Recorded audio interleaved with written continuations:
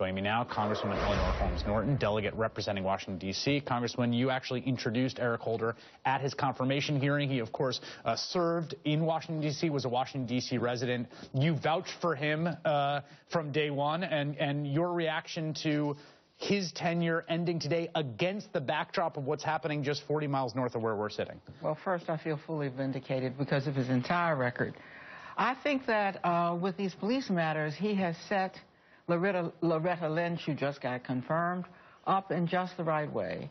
Loretta Lynch, like Eric Holder, was a U.S. attorney, and she developed a relationship with police that gives her a lot of credibility to take these police matters and reconcile communities with their police.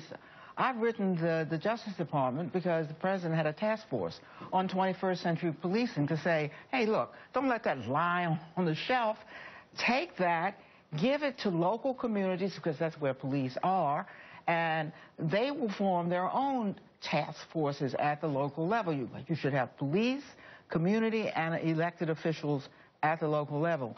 I think you are likely to see her take that kind of approach or something typical or something like it rather than going down to various communities. Well, what's clear to me, and I'm curious to hear you feel the same way, is that this is not going away. It's getting worse. It's coming. It is, yes. Well, I mean, we just saw reports as it was going to air that an email had gone out to the Baltimore Police Department telling officers to bring their riot gear for the weekend. There's a possibility of other folks being brought in, state folks being brought in this weekend. The funeral's on Monday. I mean, this is not going away. We're living in an era in which the combination of both video, increased awareness about this, and the fact that America just has a very different situation than any other comparable country in terms of the amount of people that die at the hands of police. There's a complicated reason for that.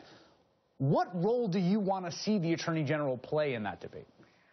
I think it is time for an Attorney General to get cities, counties, and their police and their public officials together. And isn't it interesting that she says this summer she is going to, in fact, visit with communities to try to reconcile communities with their police. Did you interpret that report about morale, police morale, as an implicit rebuke of the tone that Eric Holder has taken, that perhaps he's taken too harsh a tone against law enforcement? She feels the need to course correct? It has nothing to do with him. It has to do with morale all over the country. I mean, if you are a cop and you can't look at television in an evening without seeing your fellow police, you know, under siege. So I don't think yes, he went around, but that was mostly after Ferguson.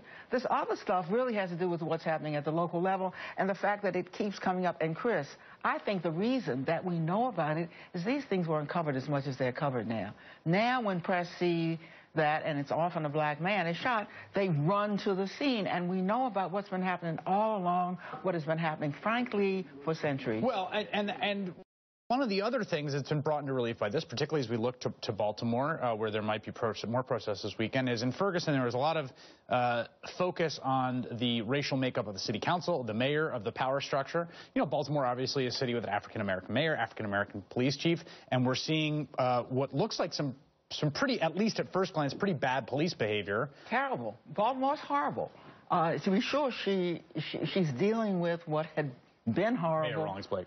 The mayor had been horrible for now decades, but it does show you how legitimate an issue this is with African Americans. They don't care who's in charge. Who's in charge is supposed to correct it. Yeah. And she's getting the same kinds of demonstrations that everybody else got.